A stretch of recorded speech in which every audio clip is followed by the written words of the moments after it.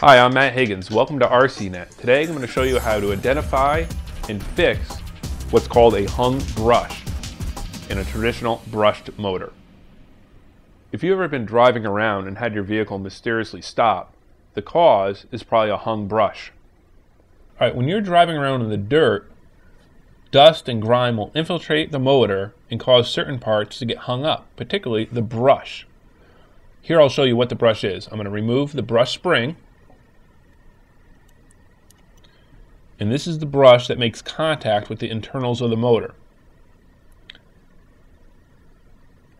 What happens is dirt gets inside this channel between the brush and the brush hood and causes it to bind up or get hung, hence the term hung brush. When that happens, your vehicle will stop, and often the only cure is you bounce the vehicle around a little bit and it goes, then it stops again.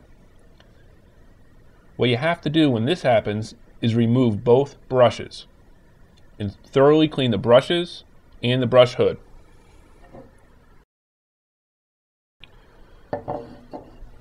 I'm using Duratrex Power Shot, but you could use any RC specific motor cleaner.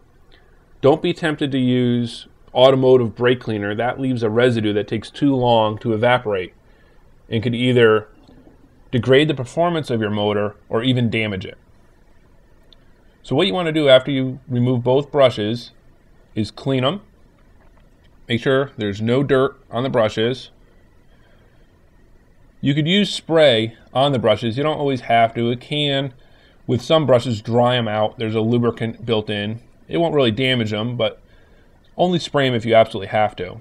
But you definitely want to spray out the inside of the brush hood. All right. Good luck, have fun, and thanks for watching. Only at rccaraction.com.